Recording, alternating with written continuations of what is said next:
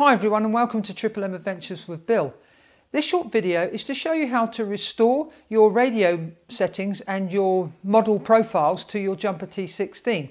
Well, it will work with any OpenTX radio. I'm going to be using my Tyrannus X Lite for this process. I'm going to delete all the models and profiles off of here and then restore them. Now the reason I'm doing that is if I use my Jumper T16, all the binding will be lost, so all the models that I have on there will have to be rebound, and some of the receivers on these models are in difficult places, so I'm just going to do it with the Tyrannus X Lite. Firstly, we need to plug the radio into the computer, which is exactly the same as you would do with your Jumper T16, and we're just going to go to mass storage. Okay.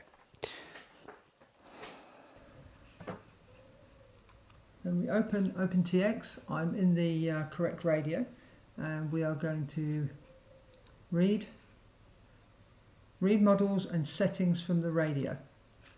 Now, if you had a problem with your radio, you would more likely already have this backup, but let's just go through the process of backing up. So there are the three model profiles that are on my radio. We now click File, Save As. We're going to do a backup. I've already done one today, but let's just do another one. 2, and we've now backed up our radio. Okay, and for this demonstration purposes, what I'm going to do now is delete the model profiles off this radio. So let me do that. And for the purpose of this video, I've just removed the model profiles that I use when I'm using simulators. So, okay, we're going to escape from that. Now, we want to go back in now and restore those. So we will plug our USB cable back in to our computer, exactly the same as on Jumper as well, and plug into the computer. We now go to mass storage mode. Now, on your computer, to be able to restore those model profiles, you first need to read the model settings from the radio. Then, as you can see now, there are two missing. The two profiles that I used for simulators are gone. Then we need to go and open that backup that I did. And there it is, number 2. We're going to open that up. Now you can see there's a second screen with the models on. Now if we select those and we copy, we go over to the first window and we paste. Okay, I've put them in the wrong place. Let me just lift them up so they're in the right order. Okay, and it's now copied it, but that's no problem. We'll just delete that model. Yes. And delete that model. Yes.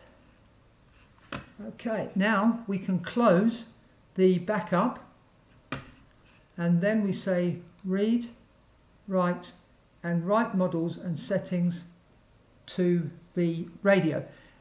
I normally tick the check firmware compatibility, and then write.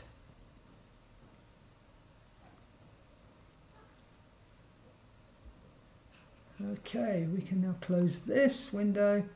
I'm going to discard that. Okay, we can unplug the radio. Okay, if we go to the models, there they are. They're back on the radio.